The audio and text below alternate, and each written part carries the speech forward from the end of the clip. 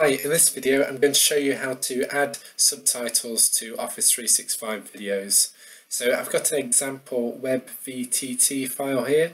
This is the standard HTML subtitle file for HTML5 videos. So I'm just going to add an extra line here, so you can see it's very simple. You've got a start time and then an arrow and then the end time. So you've got hours, minutes, seconds and then milliseconds. So I've just added this extra line here at the bottom, which will start at 30 seconds and end at 35 seconds. I'm just going to put the text test there. So when I come to save it, you just need to make sure that you use the file extension .vtt. And you can use this not just an Office 365 video, but any HTML5 video. So once you've got that saved, back in the Office 365 video portal, if we upload a new video, so now you're prompted to select the channel when you upload a video, and then you can just drag and drop as many videos as you want in one go. And while they're uploading, you can add a title and a description to those. So it's slightly more updated method of uploading videos into Office 365 video now.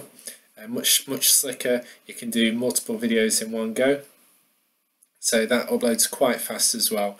So I just go to the actual video itself. So on the video panel, if you go to Manage and then Subtitles and Captions, you can upload your VTT file. So select a language for it. So you could have multiple files, multiple VTT files, and you could have one for each language. So I'm going to select that one I created earlier.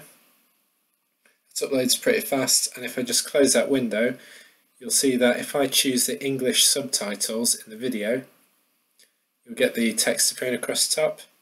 If we just skip forward to that test line we added, which I think was about 30-35 seconds,